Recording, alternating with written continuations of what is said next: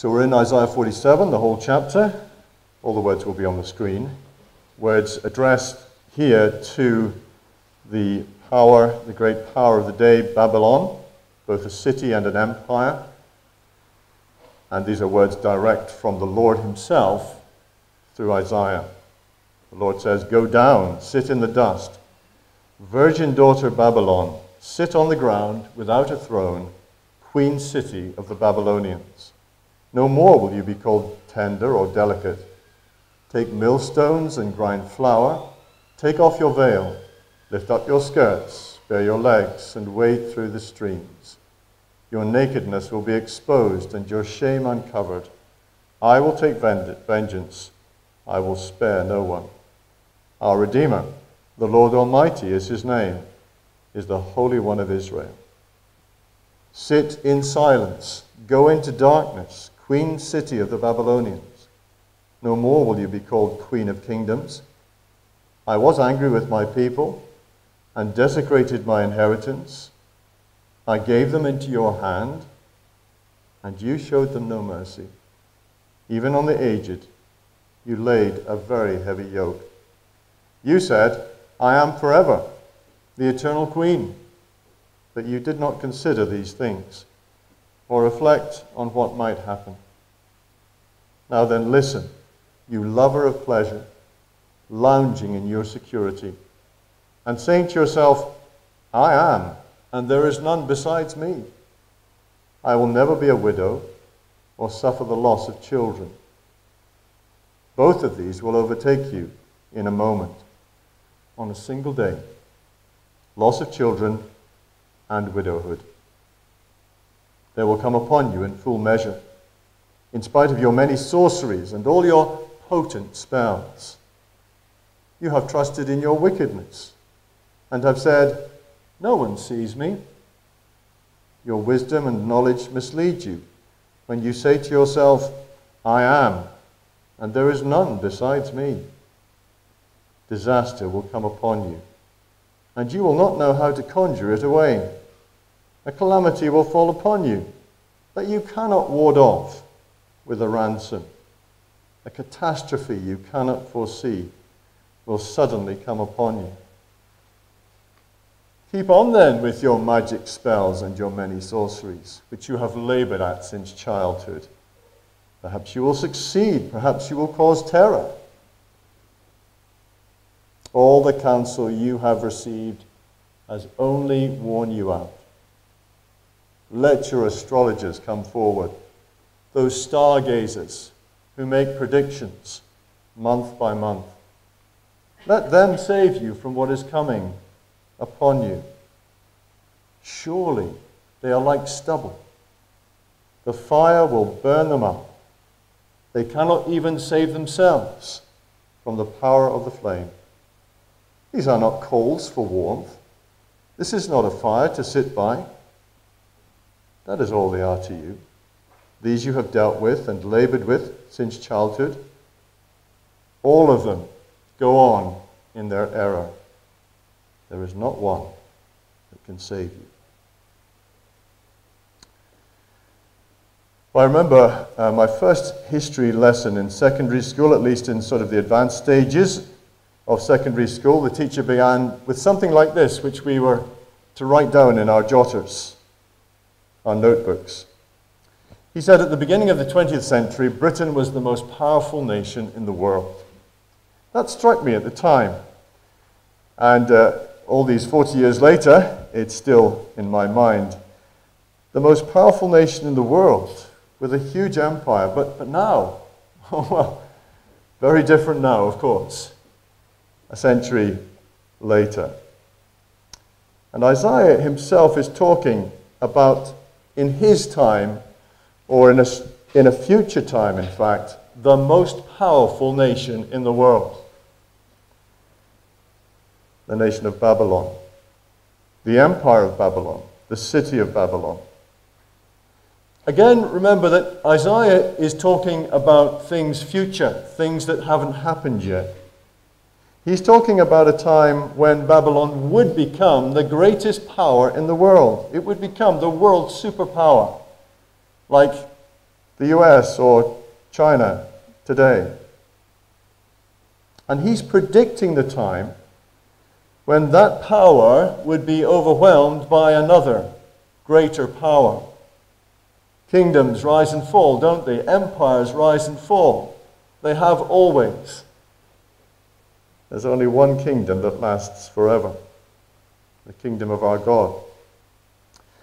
He's predicting the future here, and his predictions turned out to be absolutely right.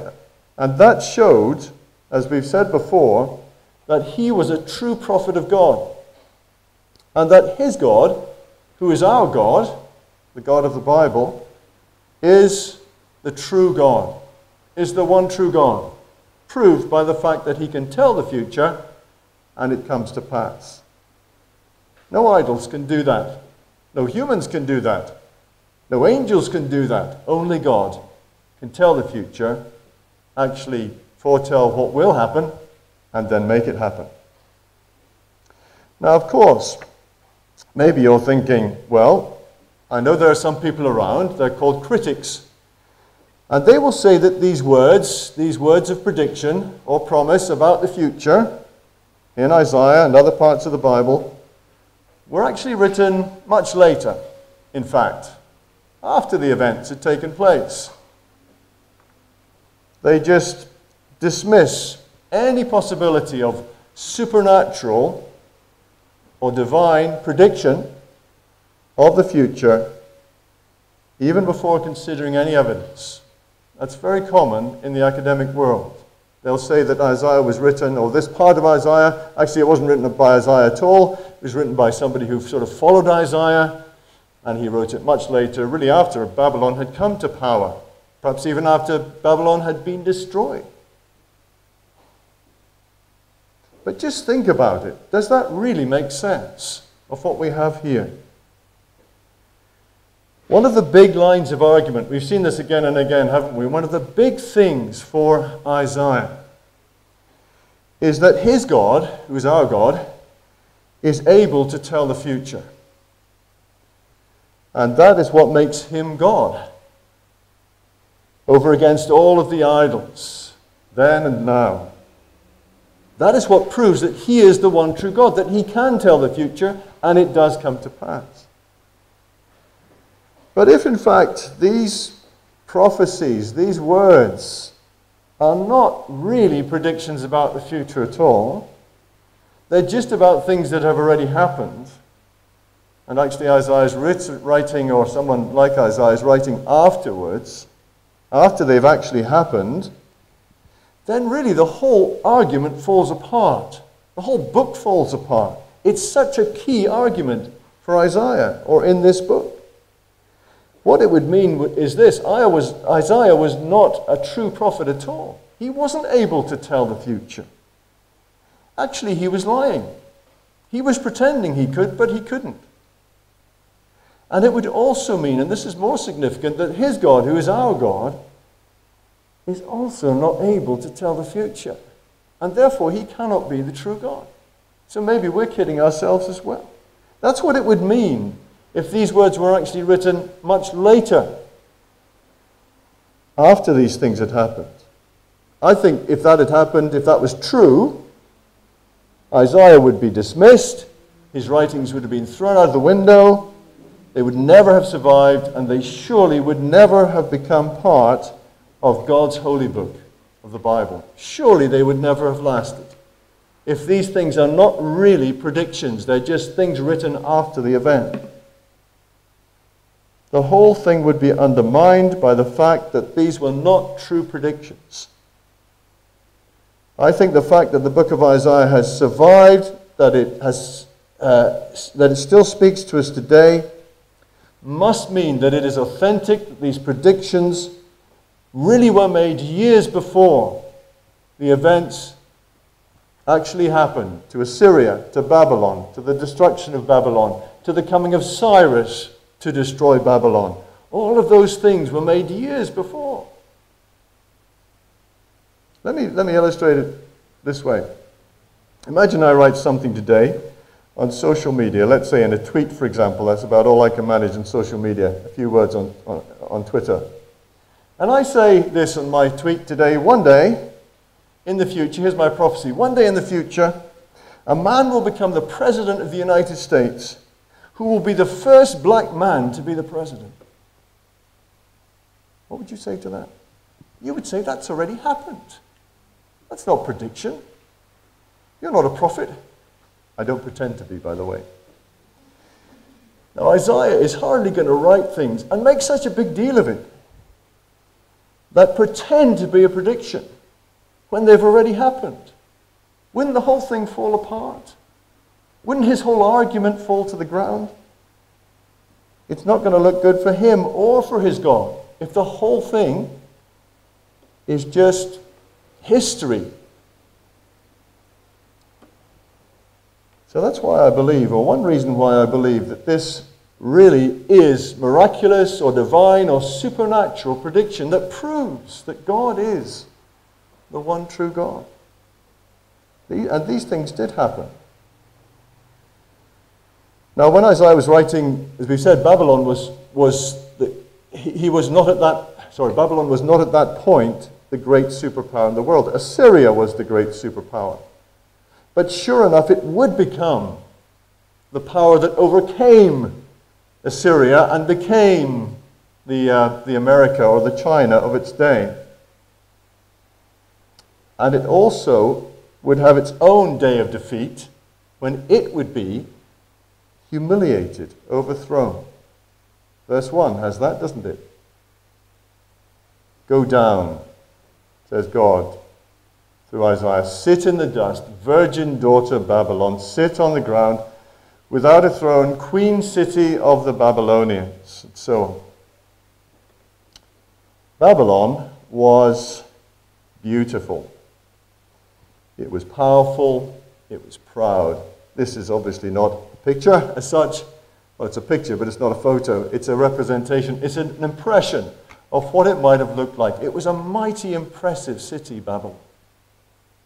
And here it is under the setting sun, looking tremendous. The brick wall was 56 miles long. Its wall was 300 feet high. That's 100 meters high, 25 feet thick.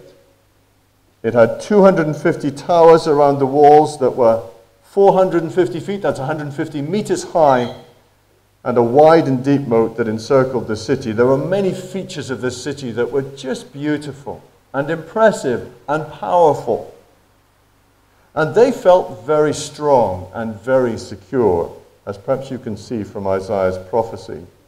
They felt like they were indestructible, unassailable, impregnable. In fact, they felt like, did you notice, they were as great and powerful as God himself. What did they say about themselves? Did you notice in verses 8 and 11? I am. Who says I am? Only the Lord says I am. Only he has the right to say I am. And there is none besides me. These are exact words the Lord uses for himself. They're repeated again in verse 10. When you see, your wisdom and knowledge mislead you, when you say to yourself, I am, and there's none besides me. They felt like they were God. And nothing and no one could overturn them. They called themselves what? The eternal queen. I am forever. I will never be defeated. And yet, disaster was coming, and it was coming fast, and it was coming sure, and Babylon would be brought down to the dust and down to the darkness, verse 5. The darkness of death. The great queen city, or verse 1, or verse 5, or again verse 7, the eternal queen, would be reduced to a mere slave girl. That's the picture in the first 3 verses there. This is the picture of a slave girl as to take off the veil, take millstones and grind flour. And her shame would be exposed. The ruler of the whole world would become a mere slave girl, humiliated utterly. Why? Why was this going to happen? Well, not for no reason, of course. God never punishes people for no reason. It was, for one thing, verse 6, because of the way they had treated God's people. Did you notice? It was true that God had given his people into the hand of the Babylonians as an act of discipline for their disobedience, but you showed them no mercy. This was judgment without mercy, as James says in chapter 2 of his letter. Judgment without mercy. And even on the aged, he says, you laid a very heavy yoke. They had gone too far. They had overstepped the mark. They were only ever, and they didn't get this, they were only ever tools in God's hands. They were not themselves God. They were not free to do whatever they pleased. But they've done so without mercy, and even with the aged.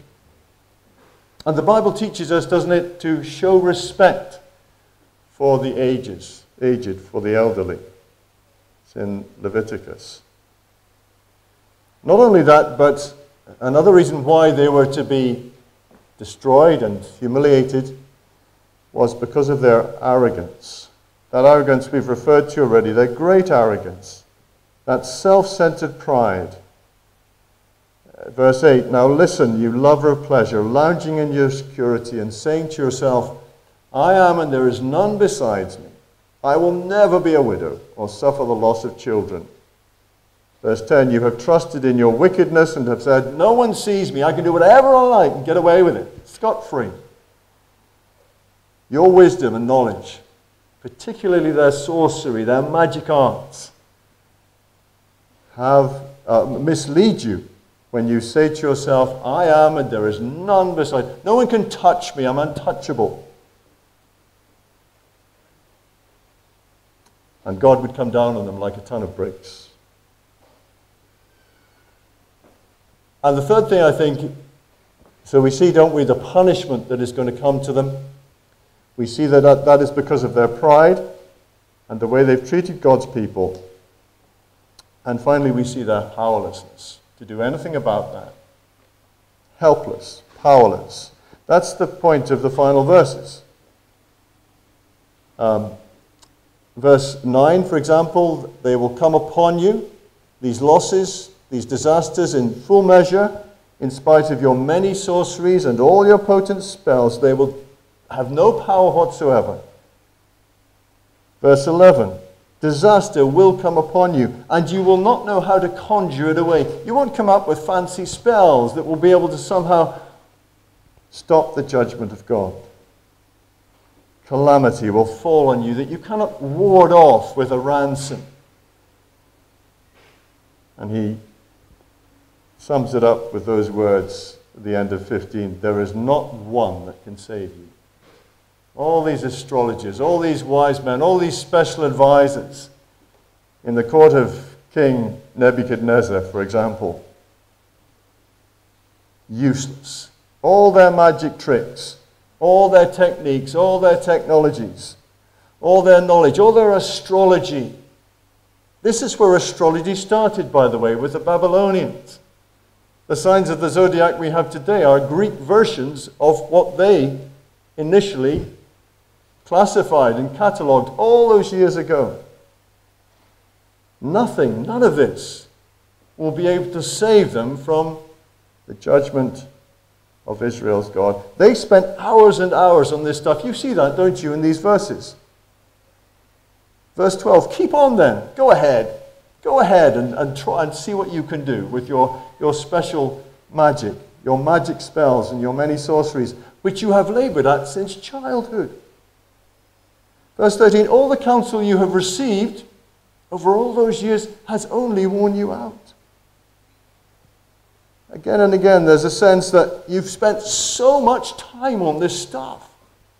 And Babylon had libraries full of volumes on omens and spells and how to read an animal's split open an animal and look at the entrails, the innards, and try and read what it says, like reading tea leaves, or look at the stars and see how they're aligned. And they had books and books and books of information about what that meant, and whether it was a sign that you should go into battle or not go into battle, or change the king or not change the king, or whatever. And they had spent years and years, their whole lives devoted to this kind of science or knowledge or pursuit. And it was a complete and utter waste of time because it had no power. The Babylonians were the world leaders in that kind of thing. So we see, don't we, in this passage, the shape of it is that there's a punishment promised. It's all future, but it did come. A punishment promised because of their pride. And then we see the absolute powerlessness in the face of this far greater power, the power of the Lord Almighty himself. I'm sure Babylon thought that Israel's God was a puny little God, because they had swept aside Israel with no problem, thank you very much. But they'd never understood that actually they were in the hands of this God, and they were being used to discipline his people. Well, we know that later in the Bible, and particularly in the book of Revelation, chapters 17 to 19, Babylon, the word Babylon became a symbol, actually a kind of code name for the world.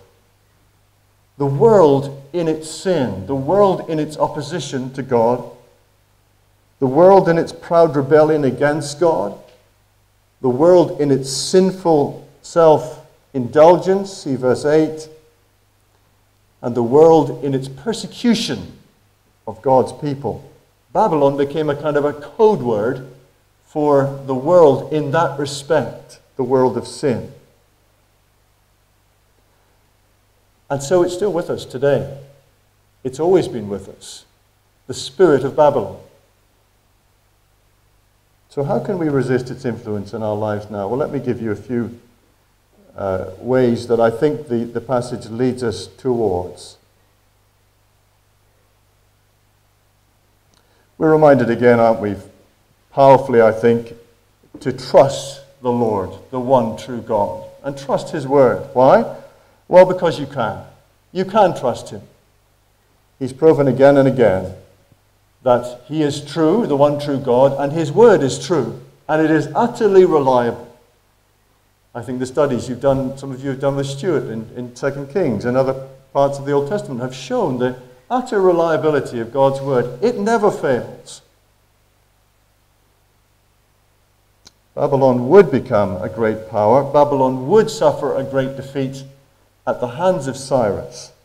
And all of this was predicted and promised by God's word. We can trust the Lord and we can trust his word. We're reminded, I think, too, that there will be a day of judgment, that there is coming upon the whole world a day of judgment. Every disaster in time, in fact, is a reminder, even a merciful reminder, as harsh and severe as it may be, of the great and dreadful day of the Lord, the great and dreadful day of judgment that will surely come. And it will come very suddenly, according to verse 9. I don't know if you noticed. Both of these, he said, loss of children. He's talking about citizens. He's talking about the nation itself. Both of these will overtake you in a moment on a single day. Loss of children and widowhood. 1 Thessalonians chapter 5, which I think some of you are studying in the ladies' Bible study, or perhaps have done, promises that the day of the Lord will come like a thief in the night. There'll be no time to kind of react when it's upon us. No time. While people are saying peace and safety, and I'm sure many were saying in Babylon, we're all right, we're safe, we're secure, nobody can touch us. Destruction will come on them suddenly as labor pains on a pregnant woman. Some of you had that experience. And they will not escape. Sudden destruction. So we're told, or Babylon is told, to consider these things, verse 7. That's exactly what they hadn't done. They hadn't thought about it. You did not consider these things. You didn't think about the consequences of your actions. You didn't think about the way you were living. You didn't think about Judgment Day. You weren't living in the light of that. So easy for us to go the same way, isn't it? To forget that there's a day coming of Judgment Day, of accountability to God. They thought, didn't they? They were getting off scot-free. Verse 10, no one sees me. There is no God. No one sees me. I can do whatever I like. I get away with it? Not. I guess that is something that Matt Hancock thought when he did what he did recently. But he was caught, wasn't he, on camera? Well, we're all being caught, aren't we, on God's camera. The Lord sees all. He sees it. He sees everything. And there is a day of judgment. It's coming. It's promised. And nothing can stop it. As we've seen in verses 11 and 15 in particular, or those final verses, you cannot conjure it away. You can't ward it off. You can't, through fitness and exercise and healthy eating, keep death away. You can't even keep illness away. The healthiest people get struck down, right? How do you avoid, cancer and things like that? You just can't. You can try as hard as you can to keep well, and no technologies and no magic tricks and no sort of lucky charms can stop this from happening to us. We will have to face the Lord on Judgment Day.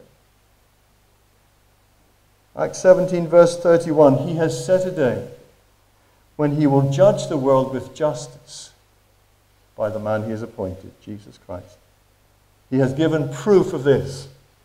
We have a God, don't we, who gives proof, who proves himself, and proves himself through the Lord Jesus Christ, through his resurrection. He has given proof of this to everyone by raising him from the dead. Nothing can stop it. There will be payback for God's people on that day. God's persecuted people. There are people in this world, perhaps some of you, you're thinking about them now. They're God's people. They belong to him, but they're being persecuted. They're being killed. They're being beaten up because they believe in Jesus. God here is promising to act on behalf of his people. In verse 6, I gave them into your hand and you showed them no mercy. And God is going to react to that. He's going to respond to that. He's jealous for his people. He's protective of us. We are the apple of his eye, and he will pay back in his own time those who hurt his own. 2 Thessalonians, back in Thessalonians, 2 Thessalonians 1, 6-10. God is just. He will pay back trouble to those who trouble you, believer, and give relief to you who are troubled, and to us as well. This will happen when the Lord Jesus is revealed in heaven, or from heaven, in blazing fire with his powerful angels. He will punish those who do not know God and do not obey the gospel of our Lord Jesus. 2 Thessalonians chapter 1. There will be payback for God's people. There will be justice. Justice will be served. Justice will be done on the day of judgment. He will judge the world with justice, with absolute fairness. No one will be able to say, God, that's not fair, what you did. But, of course, for now, we must leave it in his hands. We don't take justice into our own hands, do we? Because if we did, we'd mess it up. We do not take revenge. We leave it to him. But these are words, aren't they? Especially for persecuted Christians across the world today and across all time. I think there's a very clear message here to avoid magic or the occult or horoscopes or Ouija boards or spiritualism. All of these things are pointed out in the Bible as not only foolish but dangerous. Don't go there. They are still with us. In fact, some people think they're more and more with us.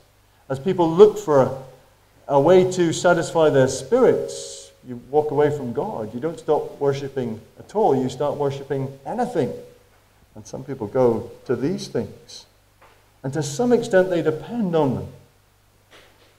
But they are powerless before God, before Almighty God. They can do nothing to ward off or to conjure away His action in your life. They may seem, verse 14, like a comforting fire to sit by. But all you will get is burn. There are people, aren't there, who will deny that Jesus ever did a miracle, but they will open the newspaper to read a horoscope every day. And maybe to some extent it shapes their lives, their thinking, their expectations. And that goes right back to the Babylonians. They were the experts. They were the leaders. They'd spent hours and hours and years on these things. A great little book that I've been reading on Isaiah puts it this way: how much effort, referring to horoscopes, how much effort goes into saying something each day in the horoscope that gives the illusion of meaning, while being so vague and general that it can cover anything that happens. That's what a horoscope is, isn't it? It's something that it gives an illusion of meaning, but it's so vague and general that it can cover anything that happens. And then he asks this important question. I think perhaps this gets to the heart of what we're looking at here in Isaiah 47. What is the attraction of a horoscope? Or what is the attraction of magic? Or what is the attraction of believing that your ancestors are somehow watching over you and helping you, with your life? And that's a very popular view, isn't it? What is that attraction? He says it's the same attraction that it's had for 5,000 years. I can get control of my life by getting a glimpse of what is fated to occur today. I can get control of my life. That's what we're after, isn't it? That's what we're kind of looking for. We want to be in control. We don't like the idea that we're not in control. None of their technologies, none of their techniques, none of their tricks could remotely save them from God. And it's true for us too. I'll come back to that idea of control in a moment. Only the Lord can save us from His punishment. Only the Lord can save us from Himself. The message of the Bible is, run from the Lord to the Lord. Run from His wrath, His anger, to His mercy. It's the only safe place. It's the only sure place. So let me come back to that idea of control again. The Babylonians would discover, as everyone discovers sooner or later, that we cannot completely control our lives. Of course, we have to make plans, and often the plans do come to pass, but we cannot completely control, ultimately control our futures. Certainly not by horoscopes, or magic, or amulets, or trinkets, or necklaces, or even a little cross around our necks. Or by praying to saints, or by praying to the Virgin Mary. All of these things, says the Bible, is powerless. Do you depend on these things at all? I don't know if anybody has a lucky rabbit's foot. Or do you depend to some extent on horoscopes? Perhaps you laugh it off a little bit, but actually it makes a bit of an impact upon you. Or a stone that you keep in, I don't know, your pocket or your handbag, or even, like I said, a cross that somehow is your little lucky charm to protect you from danger. Or some saint's, representation. Or there's the thought, isn't there, very popular, that you can still be guided by dead family members. You know, those who have passed away. We hear it on the news all the time, don't we? I think I heard it in the news this week. Someone passes away and they say, I'm sure they're watching over us. And they're guiding us. and they're applauding us, and they're proud of us. You can understand the feeling, that it's a natural kind of feeling. But the Bible teaches that those who die play no part in this life now, play no part in this life. They are not hovering over us. They are not watching over us.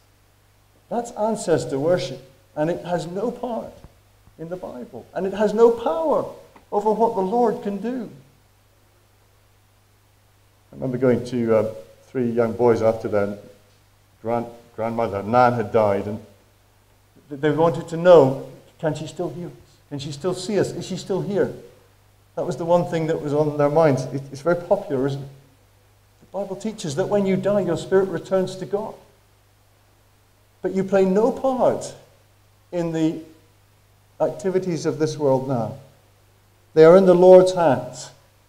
You see, you can be free from all these superstitions. Black cats, rabbit's feet, walking under ladders.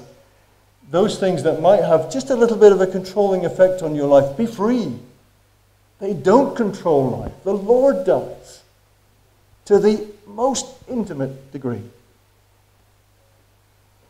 Well, I'm going on a bit long, so I'm going to have to bring it to a close soon. But we cannot control our lives, can we? Just to give you this little illustration, I was watching a program the other day about England football managers since 1966, and one of them, you might remember the late 80s, was Glenn Hoddle, who'd been a Spurs player. The program was called The Impossible Job, being an England football manager. And we were told that Glenn Hoddle had a Christian faith. We were shown pictures of him singing a song a bit like the one we sang at the beginning there. Don't think it was exactly that one. But he had a kind of a faith, a Christian faith. But then, and this is what brought him down from the job actually, we were reminded that he believed in reincarnation. Well, that's not at all Christian. We don't believe in reincarnation. The Bible says it is appointed to us once to die and then to face judgment. Once to die. We don't die many times. We don't live many times. We live once and then we go to the Lord. We cannot control our lives, especially not our future or destiny. We cannot escape death, and we cannot escape judgment day by our little tricks. And I think what this all comes down to is the idea that religion can be just a little bit of an insurance policy. That it can be my way of trying to control God. It can be my way of trying to manipulate God. I'm trying to keep God happy, you see. So that if I go to church just enough times, and if I say my prayers before bed, and perhaps if I do some religious things, and I'm nice to my neighbors, and I'm kind to animals, then that'll keep God happy. I won't have to worry too much about him, and I'll keep him happy. But what kind of relationship is that? Imagine that if I were to give my wife flowers every week, and the rest of the time I completely ignored her. I wonder if your Christian life's a bit like that. You come to church maybe regularly, faithfully, religiously, but the rest of the week you hardly think about him. And you don't truly love him.